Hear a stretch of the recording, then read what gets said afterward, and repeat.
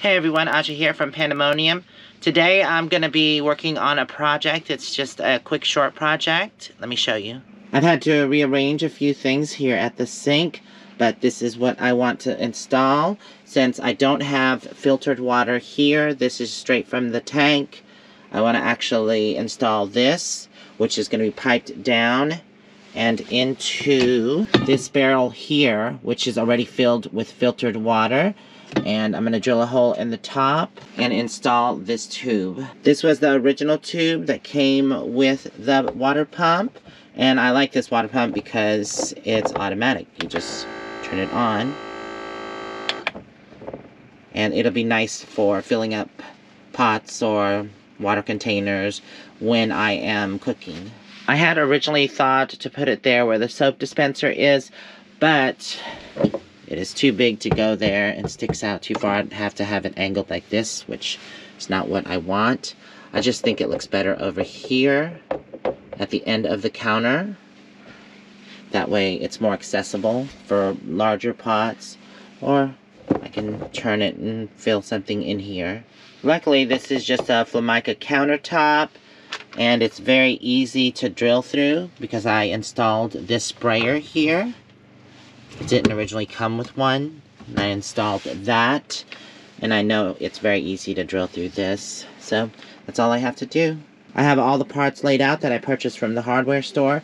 There's just a PVC pipe, and then a coupling here which fits into this. It'll go slide onto the PVC pipe. Then I've got these couplings. This one goes on top and it'll fit down into the hole. And this one will come underneath and screw it on to keep it in place.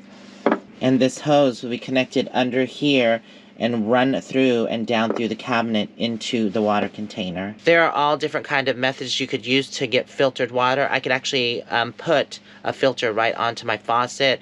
And I did try to do that, but unfortunately it will not fit onto this faucet. It's a little complicated. And I like the fact that I can just take that jug out. It's separate once it's empty, and then just take it to go get refilled and put it back in. I actually got this idea from a friend of mine. They had it installed in their rig, and I really liked it.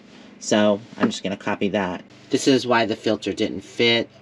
It had an adapter, but the threading is messed up on this. I could replace the whole thing and put the filter on there. Also, it's big and clunky right here, and not very good for when you're trying to wash dishes.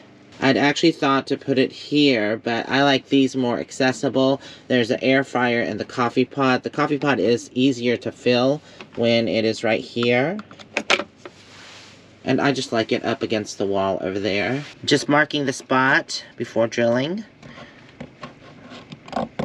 That way I know the positioning is right.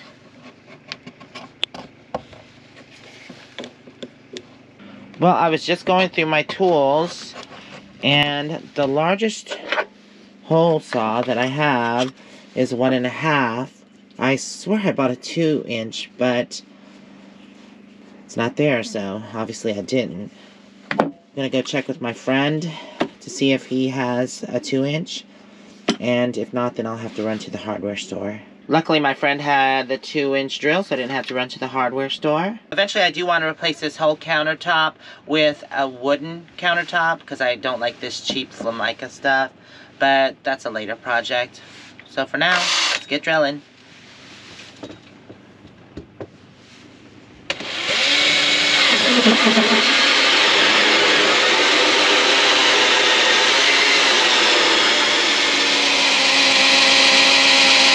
This hole was easy.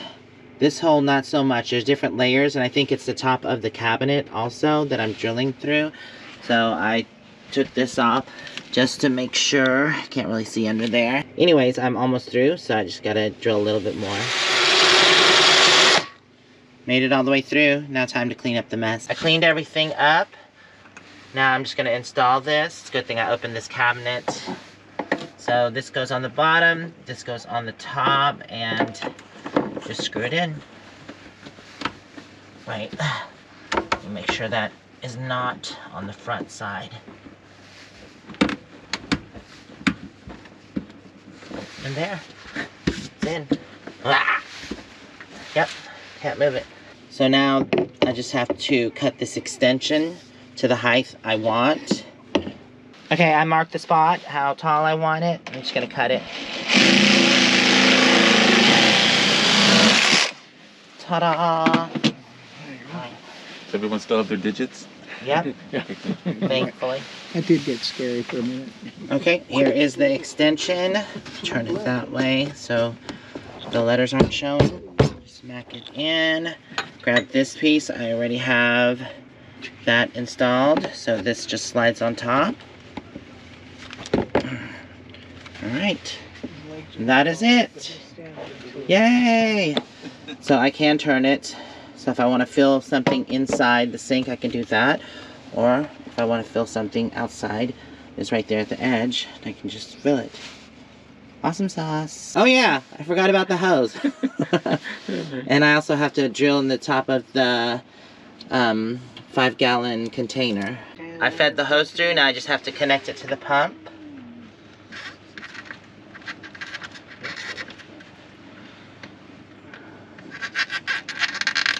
There we go.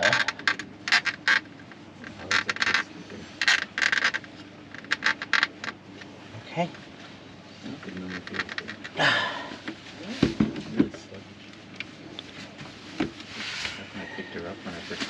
So for this step, I got a 3/8 drill. I made sure it was the right size, and it is. Just perfect. Grabbed a scrap piece of wood so I don't drill through the counter.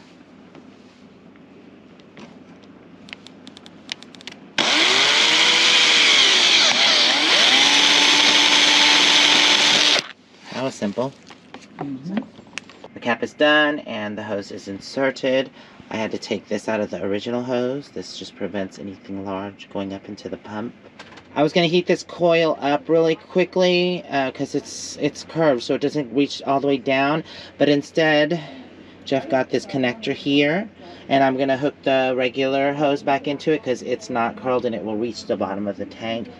That's actually much better. Okay, we just have to test and see if it works. Ta-da!